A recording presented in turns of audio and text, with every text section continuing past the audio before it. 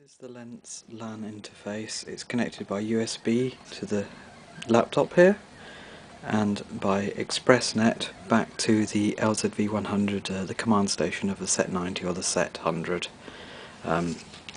It's just got a faceplate here to make the connection back to that. Okay, we're ready to put the software in. Just follow the on-screen instructions. They come up in English if your computer's set in English. Files on the disk. The first one is the actual setup files, Anwendungen. Docu is documents, and then driver files. We'll go into the first one. This is LAN USB, and we'll start that running. You get the sort of standard program setup pages where it tells you where it's all going to go on the computer. So program files. You can move it at this point if you wanted to. Next, and next to install.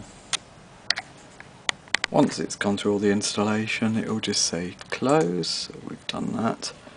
You'll see some new icons have turned up on the screen. You've got LAN USB throttle, CV editor, configuration, and the USB server down here. Let's close that. Open the server.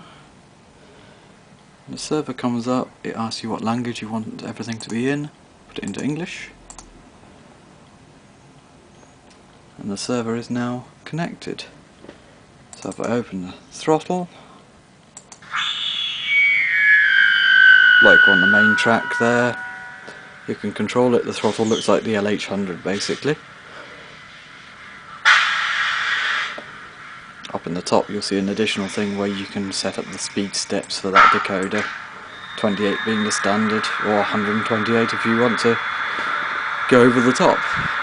I've now changed the logo to a Lenz silver fitted logo, wired the track to the PQ, the programming track on the LZV100, and what I've done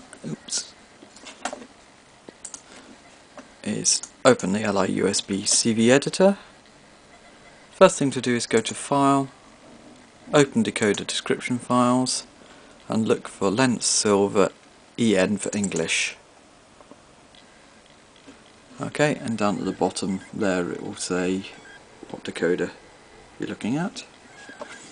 Go into General Settings. You can just read the address, and it's reading long address, so it's reading the 4 CVs associated with that.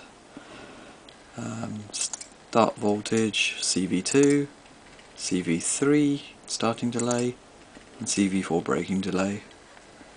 I've also got here is a speed curve, and if I read that, it will go through all the CVs associated with the user-defined speed curve.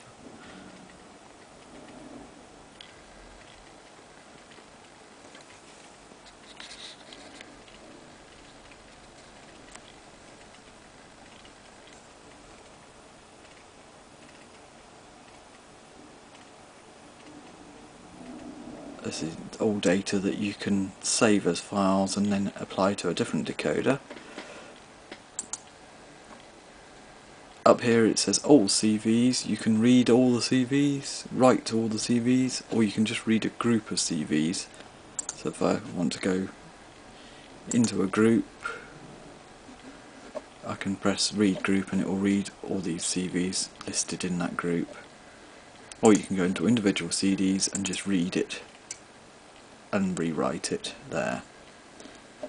Because it's a silver decoder, it's showing ABC braking, and it will show you the setup for that. Quite nicely it gives you explanations of what's going on, and it will show you next to the CV the 8 bits that are associated with that CV. It also shows you the default from Lenz. Part of the program that's installed on the desktop is the LAN USB configuration.